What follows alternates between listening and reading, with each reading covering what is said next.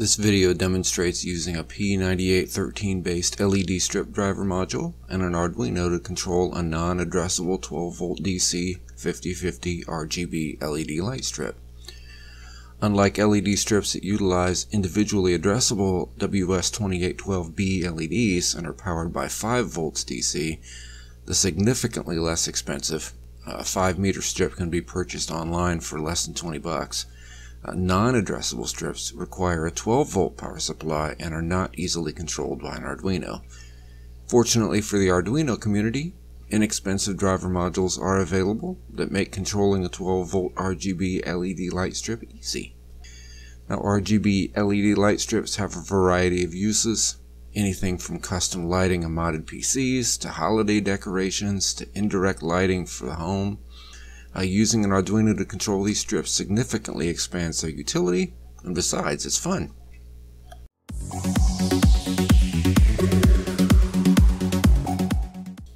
Now, the driver control module used for this project was purchased online for less than $7 US.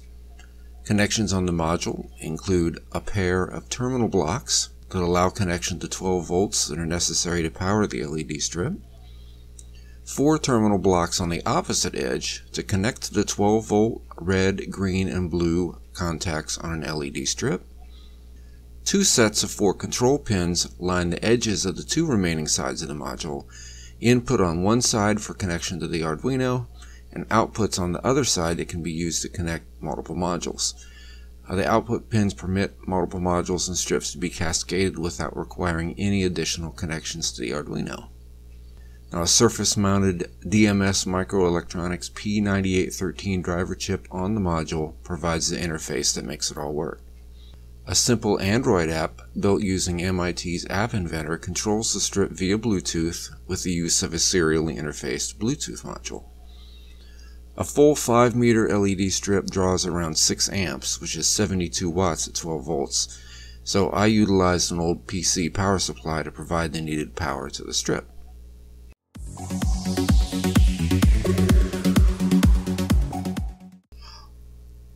One of the beauties of the Arduino is its simplicity, and this project is no exception.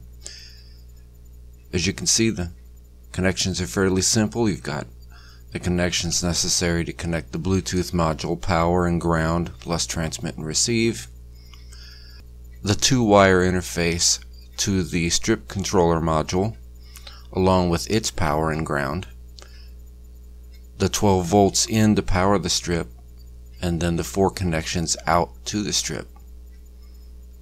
The Bluetooth module itself is powered by 3.3 volts. The strip module by 5 volts. So I'm utilizing 2 different voltages that are output by the Arduino, one for the Bluetooth and one for the strip.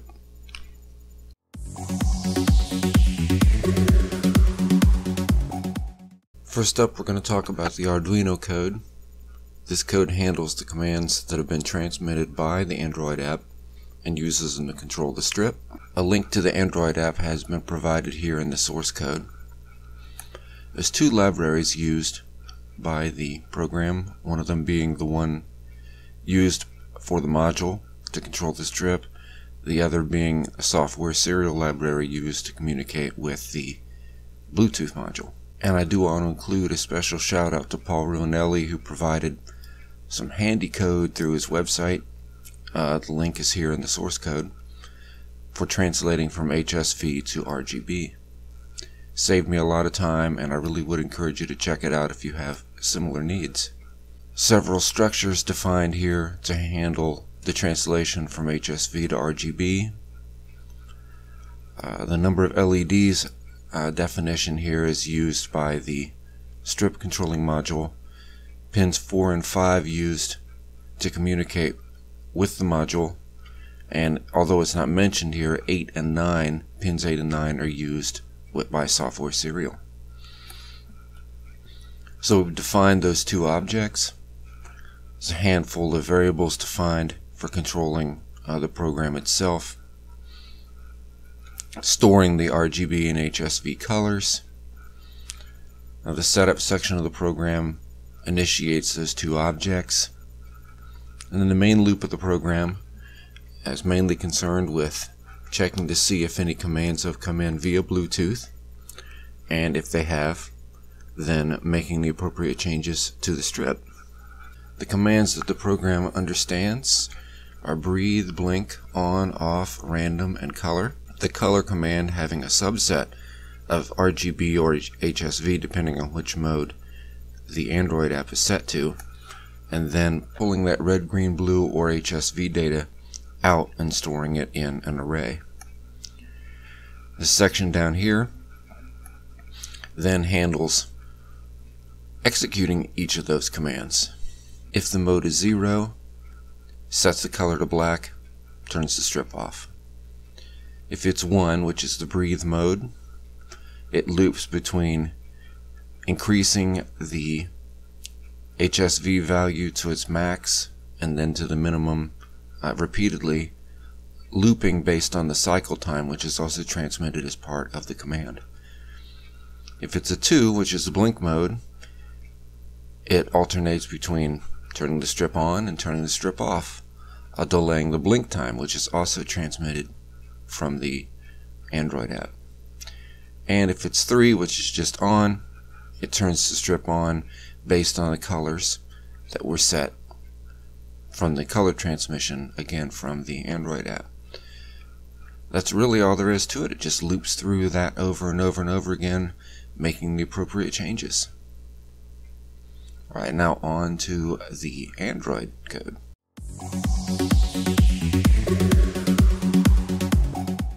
Now the code on the Android side, as I mentioned, is developed using MIT's App Inventor 2 through the browser. This is a graphical representation of the layout of the app itself, although I've provided some screenshots that actually make it a little easier to understand than this does. When you first start the app, you're presented with a screen that looks something like this: a button to connect via Bluetooth, buttons to choose between choosing a color or having a color chosen randomly, HSV or RGB depending on which of these two modes is chosen with this button, and then the breathe, blink, on or off, and a slider for the cycle time for each breathe or blink. Middle screen here represents the selection menu that comes up when you connect to the Bluetooth device. You can see how this all works in action in the demonstration that'll follow. Now the actual code is in the App Inventor 2's drag and drop program format. As you can see, there are some global variable declarations here at the beginning, and I've kind of broken the blocks of code up into their purpose.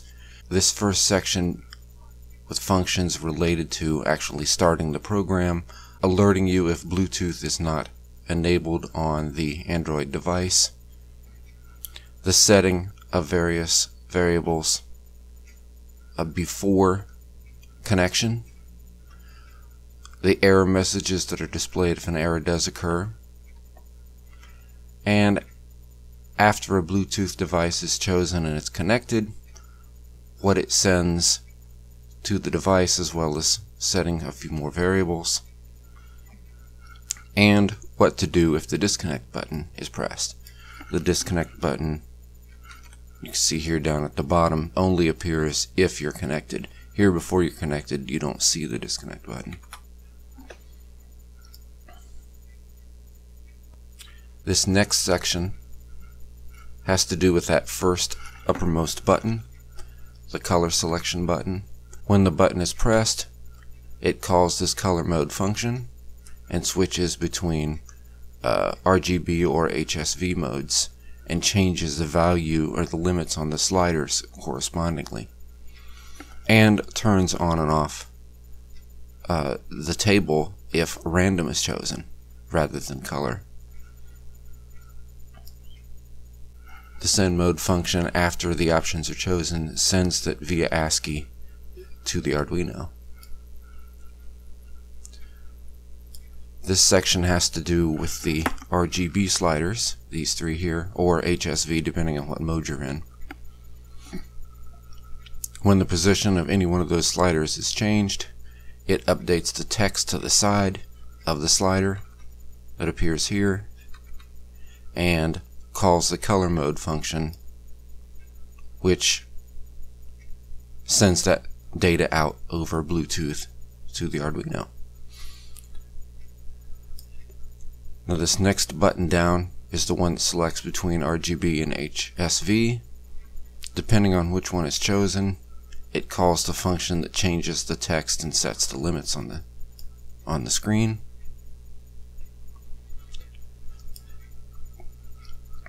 This DD mode, DD is for drop down.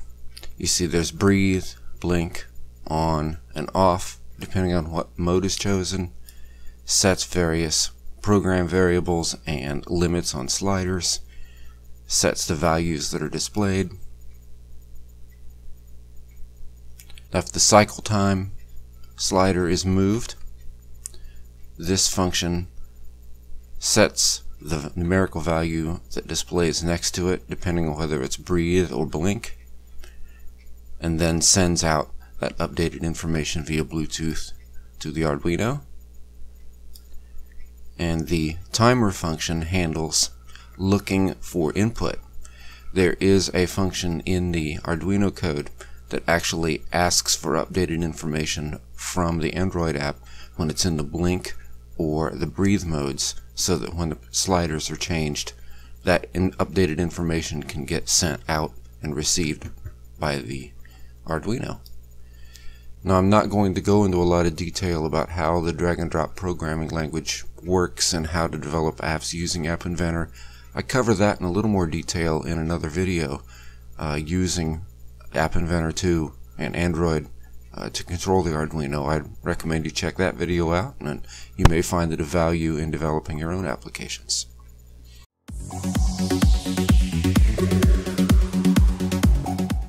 Alright, here we have a demonstration of the app's capability of controlling the RGB strip via the module. First thing we need to do is connect it to the Arduino via Bluetooth. We've established that connection. I've got it off by default, but if I turn it on,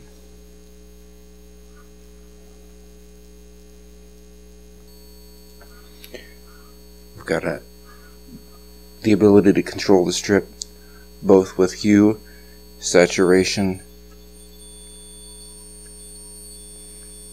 and value, as well as switching it over and controlling the strip via RGB, being able to set the amount of each individual color that way as well.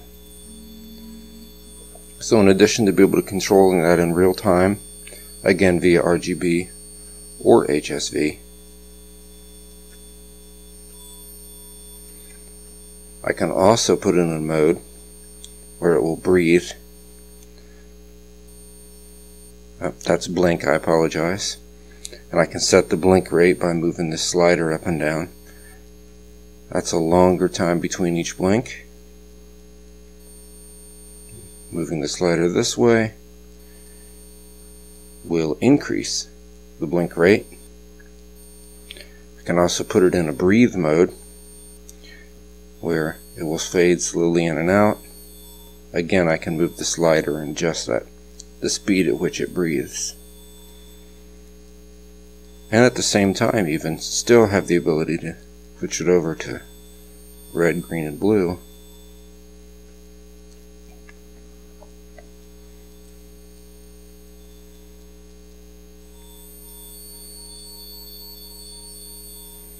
And there's also a random color mode as well. Switch it over to random, and each time it will switch color randomly.